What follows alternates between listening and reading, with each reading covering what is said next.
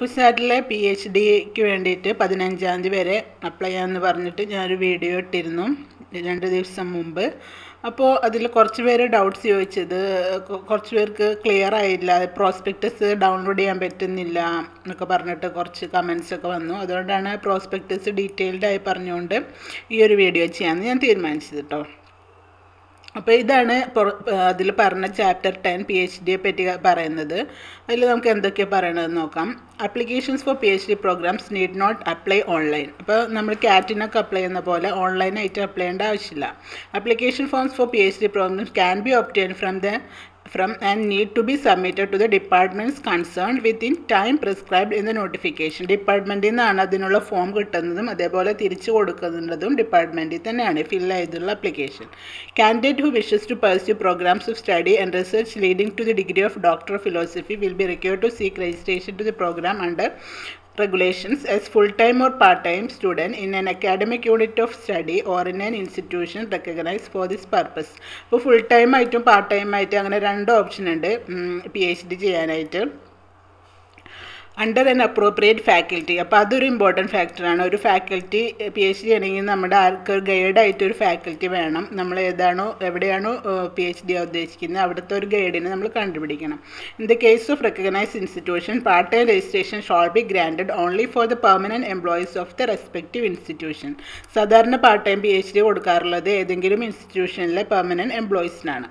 Application for admission shall be submitted to the head of the academic unit of research concerned in the prescribed form on payment of required fee. Candidates intending to do research in recognized institutions shall submit their applications through the head of institution to the head of concerned academic unit of research. നമ്മൾ head of the ഡിപ്പാർട്ട്മെൻറ്റിനാണ് നമ്മൾ അപേക്ഷ കൊടുക്കേണ്ടത്. Admission procedure and the PhD program will be governed by latest PhD regulations of Cochin University. ഇനി eligibility ആണ് പറയുന്നത്. Candidates for admission to PhD programme shawl have masters degree or A professional degree declared equivalent to masters degree by the corresponding statutory regulatory body. Masters ഡിഗ്രിയോ അല്ലെങ്കിൽ ഏതെങ്കിലും ഒരു professional degree masters equivalent ആയിട്ടുള്ളത് വേണം. At least 55% മാർക്കാണ്. ഇത് പലരും ചോദിക്കാറുള്ളതാണ്, ഇത്രയാണ് മാർക്കുണ്ട്. അപ്പോൾ 55% മാർക്സാണ് in aggregate or in equivalent degree from A foreign educational institution ആയിട്ടുള്ള by N assessment and accreditation agency which is approved recognised or authorized by an authority established or incorporated under a law in its home country or any other statutory authority in that country for the purpose of assessing, accrediting or assuring quality and standards of educational institution. അതായത് വേറെ രാജ്യങ്ങളിൽ നിന്നും degree ഉള്ളവരാണെങ്കിൽ അതാത് രാജ്യത്ത് അംഗീകാരമുള്ള ഇതായിരിക്കണം. A relaxation of 5% marks in the qualifying examination or equivalent relaxation of grade may be allowed for belong to SC, ST, OBC or different abled അവർക്ക് ഒരു 5% 55 എന്നുള്ളതിന് പകരം 50% മാർക്ക് മതിയാവും. And others for as per the decision of university from time to time. This relaxation to the categories mentioned above are permissible based only on the qualifying marks without including the grace mark procedure ഒന്നും ഇല്ലാതെ ഉള്ളതാണ് ഈ mark. ഇനി admission procedure ഒന്ന് അതെല്ലാം പ്രധാനപ്പെട്ടതാണ്. Departmental admission test or ഡാറ്റ്. Admission shawl be based on criteria notified by university keeping in A view of guidelines or norms in this regard issued by UGC and other statutory bodies concerned and any other rules framed by the university from time to time. അത് ഇതായിരിക്കും. Candidates are admitted through A departmental admission test that which will be conducted only once in A year before the end of August. അതും ചിലർ ചോദിക്കാറുണ്ട് 2 പ്രാവശ്യം ഉണ്ടാവുമോ PhD notification. അപ്പോൾ വർഷത്തിൽ ഒരിക്കലേ ഉണ്ടാവുള്ളൂ. ഡാറ്റ് four PhD programme shawl be conducted by conserved department of the university. അതാത് ഡിപ്പാർട്ട്മെൻറ്റാണ് exam നടത്തുക. Departmental admission test shawl have 2 parts, return test and interview. ആദ്യം റിട്ടേൺ ടെസ്റ്റും പിന്നെ ഒരു interview. In the case of candidates undertaking interdisciplinary or multidisciplinary research, അതായത് പല departments ഒക്കെ കൂടിയുള്ള റിസർച്ച് ആണെങ്കിൽ return test can be on A subject offered by the academic unit were candidate is seeking registration. ഏത് ഡിപ്പാർട്ട്മെൻറ്റിലാണോ register ചെയ്യുന്നത് അവിടെ അവർ നടത്തുന്ന test ആയിരിക്കും എഴുതേണ്ടി വരിക. Syllabus of entrances consist of subject or subject specific to the academic unit of research concerned. ഇതിലാണോ research ചെയ്യാൻ പോകുന്നത് അതിന് base ആയിരിക്കും syllabus of entrance test. Exemption from departmental admission test, കുറച്ച് പേർക്കൊക്കെ ഡാറ്റിന് എക്സംഷൻ ഉണ്ട്. അത് ആർക്കൊക്കെയാണെന്ന് നോക്കാം. Following candidates are exempted from the written examination part and shall be ranked separately as per the norms laid down in relevant clauses for the same of this regulation. First type of candidates who have been awarded fellowships by agencies such as UGC, CSIR, AICT, etc. or similar agencies of the Government of India or Government of Kerala for pursuing doctoral research leading to PhD degree. Already UGC ഒക്കെ CSIR ഒക്കെ net JRF എന്ന fellowship കൊടുക്കാറുണ്ടല്ലോ, 5 വർഷം PhD ചെയ്യാനായിട്ട് കൊടുക്കാറുണ്ട്. അത് കിട്ടിയവരോ അതല്ലെങ്കിൽ ഇപ്പോൾ കേരള ഗവൺമെൻറ്റും പല ഫെലോഷിപ്സ് ഒക്കെ കൊടുക്കാറുണ്ട് റിസർച്ചിന് വേണ്ടി. അതിലേതെങ്കിലുമൊക്കെ കിട്ടിയവർക്കൊന്നും ഈ എക്സാം എഴുതേണ്ട ആവശ്യമില്ല. പക്ഷെ അവർ അപ്ലൈ ചെയ്യണം. Candidates who are working in funded research projects in the department or academic unit of research with assured fellowship for at least 2 years and have qualified NET, GATE or other similar examination conducted by national agencies. Already ഇപ്പോൾ research assistant research അങ്ങനത്തെ ചില പൊസിഷനിലൊക്കെ work ചെയ്യുന്നുണ്ടെങ്കിൽ അവർക്ക് already നെറ്റോ ഗേറ്റോ അവർ qualify ചെയ്തിട്ടുണ്ടെങ്കിൽ അവർക്കും ഈ data എഴുതണ്ട. ഇനി foreign students who have been sponsored under A scholarship scheme by the government of India for undergoing PhD programme, അവർക്കും എക്സംഷൻ ഉണ്ട്. Students from India or abroad coming for PhD based on specific agreements or MOUs with university ആയിട്ട് പ്രത്യേക MOU ഒക്കെ വഴി അബ്രോഡിൽ നിന്നോ ഇന്ത്യയിൽ നിന്ന് വരുന്നവർക്കും ഈ test എഴുതണ്ട. Candidates who are provisionally qualified four inspire fellowship. Inspire fellowship എന്ന് പറഞ്ഞാൽ റാങ്ക് ഹോൾഡേഴ്സിന് കൊടുക്കുന്ന ഒരു PhD ചെയ്യാൻ വേണ്ടി കൊടുക്കുന്ന ഒരു ഫെലോഷിപ്പ് ഉണ്ട്. അതുള്ളവരും ഈ ടെസ്റ്റ് എഴുതണ്ട.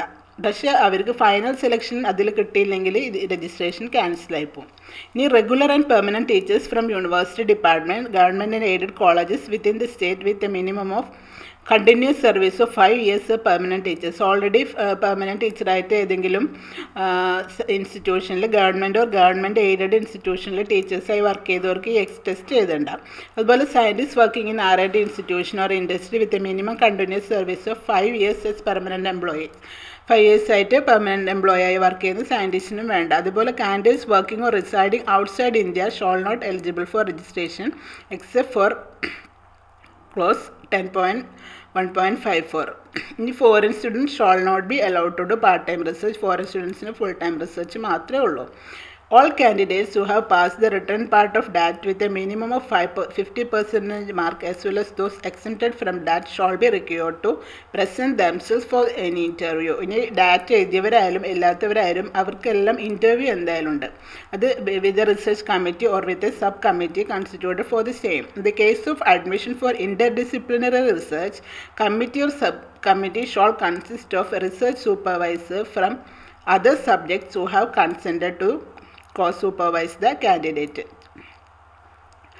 അതായത് പല പല ഡിപ്പാർട്ട്മെൻറ്റിലൊക്കെ കൂടി റിസർച്ച് ചെയ്യുന്നവർക്ക് ഒരു കമ്മിറ്റിയിൽ ആ ഡിപ്പാർട്ട്മെൻറ്റിലെ റെപ്രസെൻറ്റേറ്റീവും കൂടി ഉണ്ടായിരിക്കും. Only ഡാറ്റ് qualified candidates are considered four university research fellowship which will be awarded based on A separate rank list prepared for the same. University ഒരു ഫെലോഷിപ്പ് കൊടുക്കുന്നുണ്ട് PhD, അത് ഈ ഡാറ്റ് ക്വാളിഫൈ ചെയ്തവർക്ക് മാത്രമേ കിട്ടുകയുള്ളൂ. The candidates applying for registration as part-time research scholars shall be considered for registration only in cases where the research committee is convinced that effective supervision can be ensured. The RC shall also check on the regularity and progress of PhD work being carried out by the scholar. Part time എടുക്കുന്നത് RC committee കൂടി approve ചെയ്തവരെ മാത്രമേ എടുക്കുള്ളൂ. ഇനി preparation of rank ലിസ്റ്റിനാണ്. Rank list prepare ചെയ്യുന്നത് താഴെ പറയുന്ന weightage പ്രകാരം. റിട്ടേൺ ടെസ്റ്റ് ഉണ്ടെങ്കിൽ അതിൻ്റെത് 50%, മാസ്റ്റേഴ്സ് ഡിഗ്രിയുടെ 25%, net gate of similar exam 5%, interview 20%. അത് ഡാറ്റ് ക്വാളിഫൈഡ് ഉള്ള കാൻഡിഡേറ്റ്സിൻ്റെ കേസിന്. ഡാറ്റ് എക്സംപ്റ്റഡ് അവർക്ക് മാസ്റ്റേഴ്സ് ഡിഗ്രിയുടെ 50%, ഇൻ്റർവ്യൂ 50%. അങ്ങനെ ആയിരിക്കും rank list preparation. Admission list and waiting list of all eligible candidates shall be displayed on the notice boards of the respective academic unit of research or recognized institution and also put on university website. അതായത് ഡിപ്പാർട്ട്മെൻറ്റ്സിൻ്റെ notice ബോർഡിലും ഉണ്ടായിരിക്കും. അതേപോലെ university വെബ്സൈറ്റിലും rank publish ചെയ്യും. Rank list shawl B valid till 31 December of this year. ഇപ്പോൾ 2021 2021 December 31 വരെ valid ആയിരിക്കും. ഇനി admission രജിസ്ട്രേഷൻ്റെ കാര്യങ്ങൾ. Candidate who have been ranked and recommended four provisional admission shawl take the admission within 15 days from the date of issue of memo after paying the required fees and fulfilling such other requirement as per the admission rules. Notice കിട്ടിക്കഴിഞ്ഞ് 15 daysനുള്ളിൽ join ചെയ്യണം. Head of academic unit of research shawl B empowered to give an extension of time for A further period up to 3 months to the candidate if so requested by candidate and recommended by the research സൂപ്പർവൈസറും സമ്മതിക്കുകയാണെങ്കിൽ ഒരു 3 months വരെ join ചെയ്യാനുള്ള time extend ചെയ്ത് കിട്ടും. The head of department or recognized institution shall forward to the university a consolidated list of all who are admitted to the PhD within 10 days after the validity of rank list. University shall allot registration numbers to students admitted for the doctoral program with effect from the date on which he or she paid the prescribed fee and was admitted to the respective department school. ഫീ അടക്കണം അന്നോട്ടായിരിക്കും registration കൊടുക്കുക. Time schedule for the admission and registration process will be as decided by the university from time to time and shawl B published in the website. പിന്നെ candidates who are excepted from ഡാറ്റ് under closes 10.1.1 to 10.14 with assured fellowship may be admitted at any time during the academic year on submission of applications in the prescribed format with the consent from a recognized research supervisor and the recommendations of the research committee. ഇനി university shawl maintain the list of all PhD registered students on its website with the details such as name of registered candidate, topic, അതുപോലെ സൂപ്പർവൈസറുടെ name and date of registration ഇതെല്ലാം വെബ്സൈറ്റിൽ display ചെയ്യണം. All academic units of research shawl provide these details on year vice basis to the registrar before 31 December. ഇനി ഏതൊക്കെ സ്ഥലങ്ങളിലാണ് ഡിപ്പാർട്ട്മെൻറ്റ്സിലാണ് provide ചെയ്യുന്നതാണ് PhD കൊടുത്തിട്ടുണ്ട്. Department of applied chemistry. ഇത് ക്യാമ്പസ് ഏതാണ് അറിയാം. ക്യുസാറ്റിൽ മെയിനായിട്ട് 3 ക്യാമ്പസ് ഉണ്ട്. ഒന്ന് മെയിൻ ക്യാമ്പസ് തൃക്കാക്കരയുള്ള, പിന്നെ ലേക്ക് സൈഡിൽ ഒരു ക്യാമ്പസ് ഉണ്ട്, പിന്നെ ഒരെണ്ണം പുളിങ്കുന്ന് ക്യാമ്പസാണുള്ളത്. റിസർച്ചൊക്കെ ഫസ്റ്റ് 2 സ്ഥലങ്ങളിലായിരിക്കും മെയിനായിട്ടുള്ളത്. അപ്പോൾ ആ അപ്ലൈഡ് കെമിസ്ട്രി ഓരോ ഡിപ്പാർട്ട്മെൻറ്റ്സിൻ്റെ ഫോൺ നമ്പർ കൊടുത്തിട്ടുണ്ട്. എക്കണോമിക്സ്, അറ്റ്മോസ്ഫിയറിക് ഇത് കണ്ടു കഴിഞ്ഞാൽ നിങ്ങൾ അതായത് ഡിപ്പാർട്ട്മെൻറ്റ് മനസ്സിലാക്കി അവിടുത്തെ ഫോൺ നമ്പർ നോക്കിയിട്ട് വേണമെങ്കിൽ ഡിപ്പാർട്ട്മെൻറ്റിന് എന്തെങ്കിലും ഡൗട്ട്സൊക്കെ ഉണ്ടെങ്കിൽ കോൺടാക്റ്റ് ചെയ്യാം. ഇതിന് പുറമെ ഈ ഡിപ്പാർട്ട്മെൻറ്റ്സൊക്കെ പുറമെ റിസർച്ച് സെൻറ്റേഴ്സും ഉണ്ട് കുറച്ച്. അതിൻ്റെയും ഡീറ്റെയിൽസ് എല്ലാം കൊടുത്തിട്ടുണ്ട്. NIO റീജിയണൽ സെൻറ്റർ കൊച്ചി, അങ്ങനെ അതിൻ്റെ എല്ലാം അതിൻ്റെ ഫോൺ നമ്പേഴ്സ് എല്ലാം കൊടുത്തിട്ടുണ്ട്. അപ്പോൾ ഇതൊക്കെയാണ് PhD അഡ്മിഷനെ പറ്റിയുള്ള കൂടുതൽ ഡീറ്റെയിൽസ്. ഇപ്പോൾ എല്ലാവർക്കും ഒരു ഇതൊക്കെ ക്ലിയർ ആയിട്ടുണ്ടാകുമെന്ന് വിചാരിക്കുന്നു. ഡൗട്ട്സൊക്കെ ഉണ്ടെങ്കിൽ എന്തെങ്കിലുമൊക്കെ ഉണ്ടെങ്കിൽ കമൻറ്റ് ചെയ്യുക. നിങ്ങൾക്ക് അതായത് ഡിപ്പാർട്ട്മെൻറ്റിനെ കോൺടാക്റ്റ് ചെയ്യാൻ ശ്രമിക്കാം. പിന്നെ അത്രയൊക്കെ തന്നെ ഉള്ളൂ. അപ്പോൾ 15-ാം തീയതിയാണ് ലാസ്റ്റ് ഡേറ്റ്. അപ്പോൾ അപേക്ഷ മേടിക്കാത്തവരൊക്കെ മേടിച്ച് അത് 15-ാം തീയതിക്ക് മുമ്പായി ഫില്ല് ചെയ്ത് അതായത് ഡിപ്പാർട്ട്മെൻറ്റിൽ തിരിച്ചു കൊടുക്കാം. അപ്പോൾ ഇനി പുതിയ അപ്ഡേറ്റ് ഒക്കെ ഉണ്ടായി പുതിയ വീഡിയോയിൽ വരാം. അതുവരേക്കും ബൈ. വീഡിയോ ലൈക്ക് ചെയ്യാനും കമൻറ്റ് ചെയ്യാനും അതേപോലെ ചാനൽ സബ്സ്ക്രൈബ് ചെയ്യാനൊന്നും മറക്കരുത് കേട്ടോ. ബൈ.